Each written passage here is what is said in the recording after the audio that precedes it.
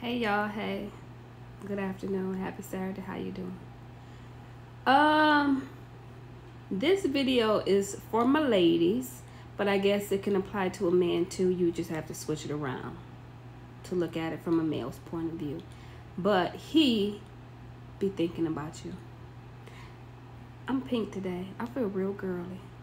When I got my nails done, she said, I want pink. I was like, I feel girly. I feel girly. I don't know what that's about because I don't typically get pink nails. Not this kind of pink anyway. I feel girly. But anyway, he'd be thinking about you. He was thinking about you all during the separation. And so I'm just sharing this because I've seen, and I don't watch a lot of prophetic voices or prophetic words about marriage, kingdom spouse, God ordained spouse, that kind of stuff. I don't watch a lot of different people. I have the people that I watch, and it's not just I watch their words about marriages, but I like to see how God uses them and the prophecies and the prophetic words that he speaks through them. And then some of the words just happen to be about marriage or whatever. But I've seen some where they say, they're speaking to whatever God has told them, and whether it's coming from scripture or if it's coming from a dream or a real life scenario that God has spoken to them about the person that God has said is for you, the one that he has handpicked for you, is thinking about you. They're doing this, or they're working on themselves, or they're preparing, or God is working on them, or whatever the case may be. It's true. So I just come to share a little story with you, right? So I know I can't go through everything, but I've been over the last few months we've been having conversations. So my honey and I, we have a lot of conversations, and a lot of conversations about what took place during separations times we weren't together. Let me plug my phone up. Time we weren't together, that there was a separation. So I would say, again, you'd have to take this word back to God, but this, I feel like it's for someone who's been with somebody. So that for the person, the man or woman who's been connected to their God-ordained spouse, and then there's been a separation because we had been together in the past, and then we were separated for whatever reason. And so we've had those conversations about what he was doing during those separations periods. I had my conversation. Well, so if, like, for instance, we were talking yesterday, and I was just saying to him, and we've had different conversations, some of the same conversations, but just a little more elaborating on those conversations. But I was saying to him, I was like, it would be points where we would spend the whole day together. Like, for instance, it was one day, it was a Saturday, this was a couple years ago, and I was actually going to go to the gym. And I don't go to the gym a whole lot on Saturdays, but some days I do. It was the summertime, probably like June. I think it was June 11th, 2022 to be exact. And I was on my way to the gym, and he called me. He's like, what you doing? I was like, I'm getting ready to go to the gym. And he was like, oh, I was calling to see if you wanted to get some breakfast. And I'm like, well, sure I do, because I like to eat. So we met at the brunch place, the breakfast place, and we had breakfast and everything, and that was cool. And it's probably about 10:30 or something like that. And then after that, he was like, do you want to go walk? Now, I love the river. Yes, I do. So we ended up leaving breakfast. We went to the river walk, and we walked the river walk. And then I think we left there and ended up downtown. We was just together all day from like 9:30, 10 o'clock to probably about 7:30 when I got back to my car. I think we walked downtown. I feel like we went shopping. We was in the Nike store, just all downtown stuff. So we was together all that day, right? Good time. At least I thought. And then after that, I can't remember exactly, but our communication kind of ceased, so to speak. I feel like it ceased. I can't remember exactly if we talked a little bit, but not a lot, or I would call. And that's what I told him. I said, I would call you, and you wouldn't answer. You would return my calls or a text or something. And so when I get like that, when things got like that, then I'm just like, it's confusing for me because I don't understand. How could this be?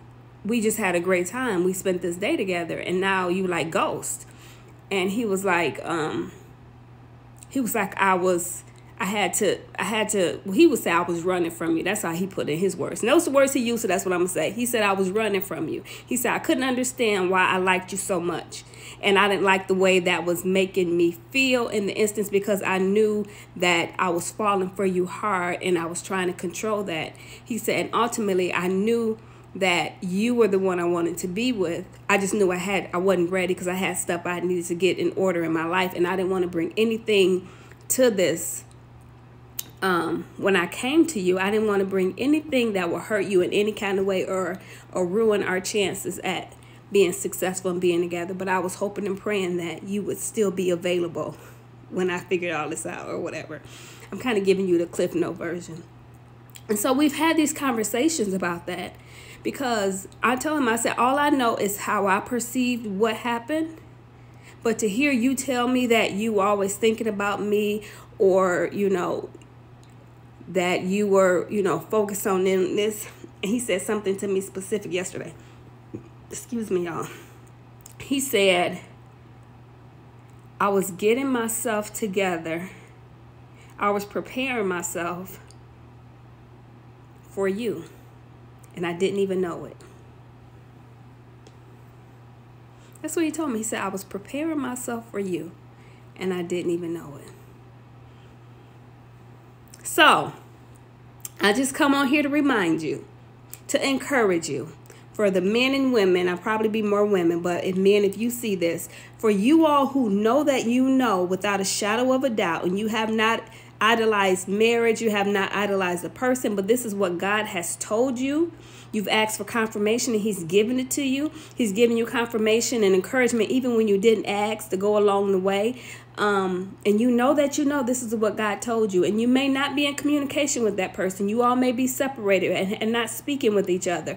Stand on the promises of God and do whatever it is you need to do to stay encouraged, because it is hard sometimes and it does get discouraging. But just know that they are thinking about you.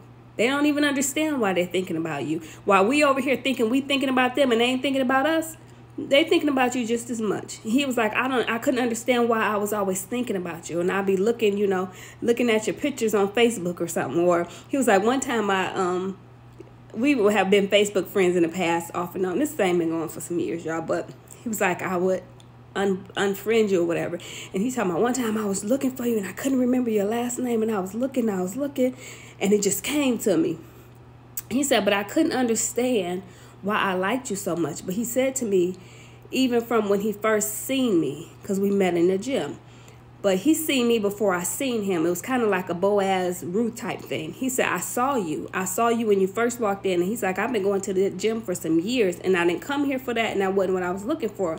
He was like, but when I seen you, it was almost like love at first sight. He was like, and you just kind of floated past. He said, that's what it felt like you was just calm and you was just walking. It felt like slow motion and like you were just floating past. And I'd be cracking up. He's like, you think I'm playing? I'm serious. He's like, you think I be lying to you? I'm like, no, I'm here for the honesty. I'm just appreciate you sharing with me so I can come share with y'all the men's perspective, the men's point of view, what the men be doing.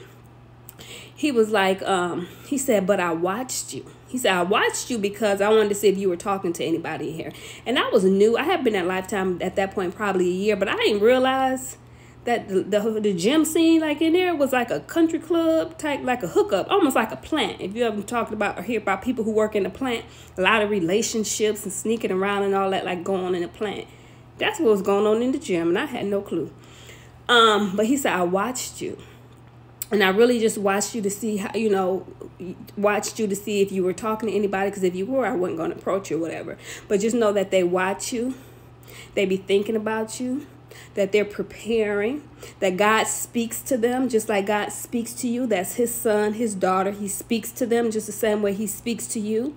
And allow God to do what it is that he needs to do in them and you as well, because he'll bring it together at the right time. And I know we get tired of hearing that word, but it's so true. And I was having this conversation with my son yesterday. He was like, I don't see why it has to be so hard. And I said, it's not hard when you wait on the one that God has for you. You're not trying to force something with the one that was never supposed to be.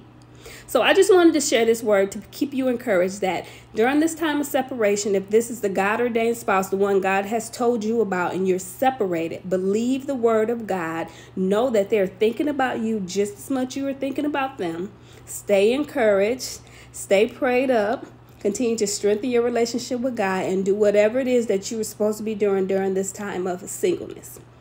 That's it. That's the message. That's the word of encouragement for you on this Saturday. I'll talk to y'all later. Bye.